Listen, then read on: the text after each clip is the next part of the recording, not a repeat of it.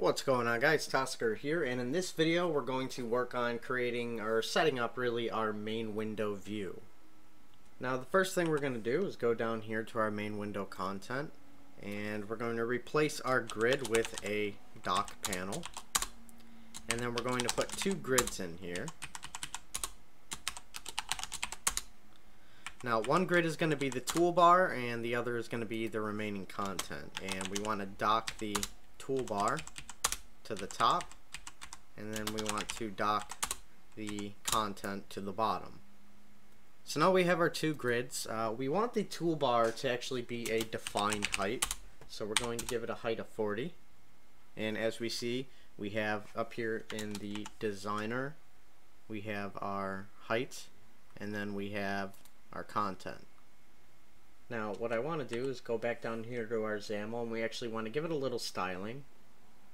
So we're going to actually give our toolbar down here a little background color. So we're going to call it background. And if you remember, we created our brushes in the first video, and we're going to give it a blue-gray gradient background.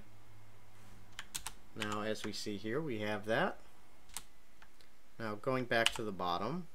Now what we want to do here next is we want to give it 8 columns, where we'll call the grid column definitions, and give it a column definition and copy and paste this 7 more times.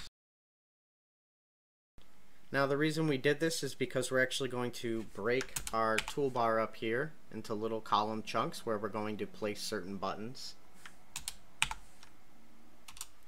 And so what we're going to do next is we're going to create a grid, because we want the entire content to be filled here. And we're going to give it a grid column of 0, and then inside of this we're going to create a button content, and we're going to put inside of it favorite.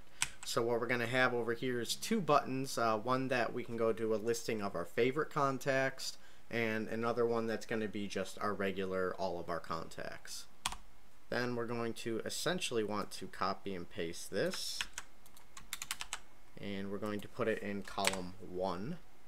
And we're just going to call this one contacts.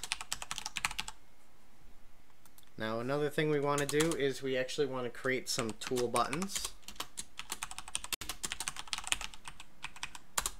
And we're going to pretty much put these in a stack panel. We're going to set the orientation to horizontal. But actually before that we want to do grid.column 6. And then we want to give it a grid.column span of 2. Then we already have our orientation set here. And then we want to do a horizontal alignment to the right. Now what this is going to do here is we're going to have a horizontal stack panel that's going to have some image buttons over here for add, remove, and delete. And we're going to hug them over here to the right. So going back to our XAML, we're going to then create an add button.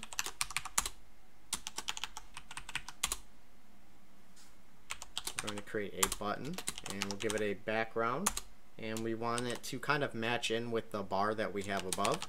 So we're going to give it a static resource background of blue-gray gradient. And then we're going to close that off. And then we actually want to change the content, so button.content. And inside here we're going to put an image like we put into our project earlier from the first video. And we don't want it to be too big, and we want them to be nice little squares. So we're going to give them a height and width of 30. And then we're going to close that off. And basically what we want to do here is we want to go click our button in the XAML, and then go over to our properties panel. And we want to find, actually we want to click the image, so let me go back here. We want to click the image, not the button, and then go over here and we'll find our source under common. Now we can just find the image that we want to put here, so this is going to be the add button, so we'll put the add icon, and we'll come back over here and we'll see it'll add this into our source property. And we basically just want to copy and paste these for creating and deleting.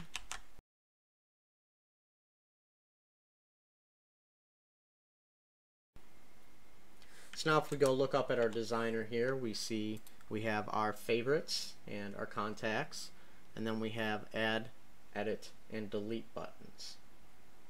Now lastly, what we want to do is down here, if you remember, we made another grid panel, and we just want to put a content control here where we don't have any binding set up, so we're just going to leave it empty for now. But this essentially will be where we put our data template once we do binding.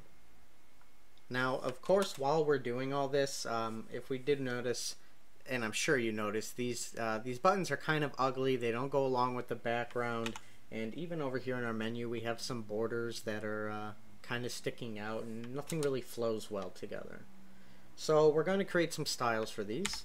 So we're going to go over to our app.xaml, and then here we have all of our brushes, and we're going to scroll down here, and we're going to create some room so we can start creating some control templates, or control styles rather.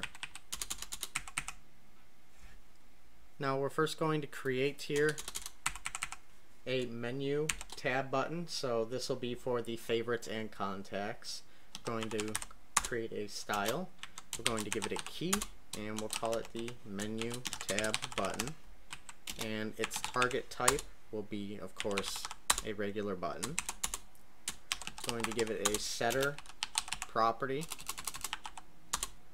background, and we'll give it a value, and like I mentioned before, we have our static resource brushes here, so we're going to do static resource. And we also like our image buttons, we want it to kind of blend in with the toolbar color, so we're going to do a blue gradient.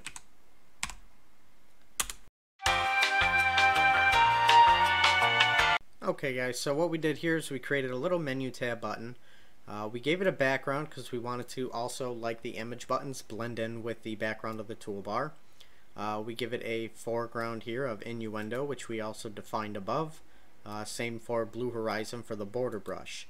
Now the border thickness, I set it to just 1 pixel on the right side because we don't want to completely box the button because of where they're placed. We just want a little separation between the buttons that we add to the right of it. And then of course we want it a little bigger, so we gave it a font size of 16. So next we actually want to create a menu icon button. So instead of the ones for our text like we did above, we want to do one for the image buttons that we created.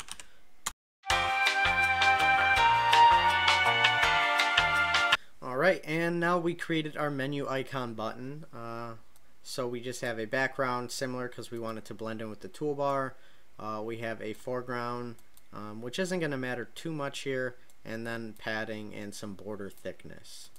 So what we're going to do is actually hop on over to our Solution Explorer here and go to our main window, and we want to go down to our XAML and actually apply these styles.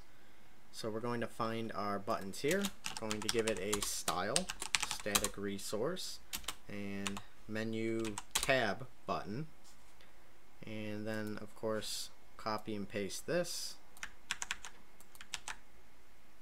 and then we want to go down to our little buttons here. I'm going to give these styles static resource our menu icon button. We're going to repeat this.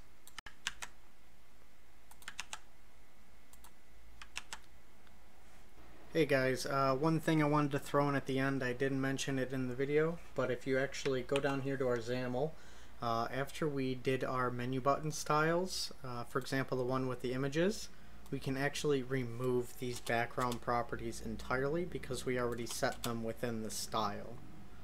So I just wanted to throw that in there so nobody gets confused when they're missing in the next video. And now that we're done, if we look up here at our window, we actually have something, it's pretty decent looking, I guess. I'm usually not good with designing, but if you guys can come up with something better, that'd be cool. But we have what we need. So if we run our application here real quick just to see how it feels. So we got our application here, nothing too fancy, just we have a little favorite and contacts and some menu item buttons here. So in the next video we're actually going to do some view models and basic implementations.